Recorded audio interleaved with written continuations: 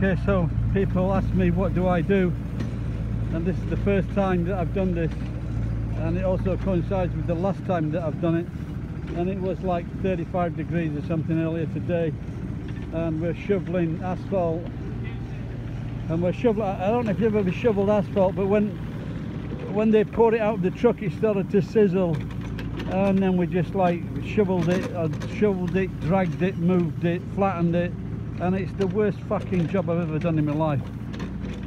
And this young lad, he's like lives in my town, and I gave him a call and he said he could do it, so we both came along. It's going to be about 6 hours I think, and for about 10,000 yen.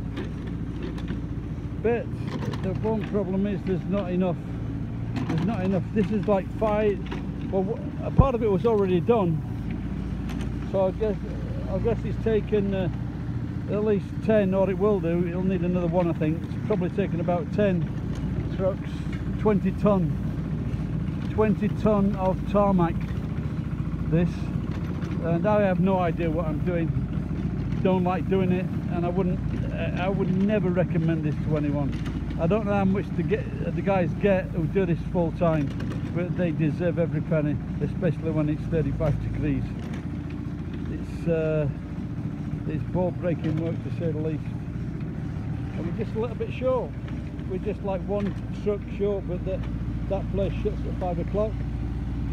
So, and the job has to be done. It's my friend from the massive,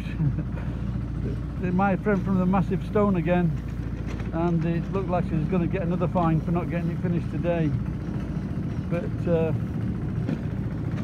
like I said, I think normally they have crews of about 6 people, and me and Larry, we have no idea what we're doing. So there you go, tarmacking in Japan. Thanks for watching. Bye bye, mind your toes. This is a Brazilian gang, by the way. He's asking me what to do. Just pull it.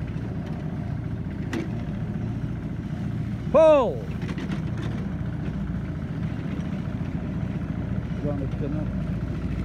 There you go.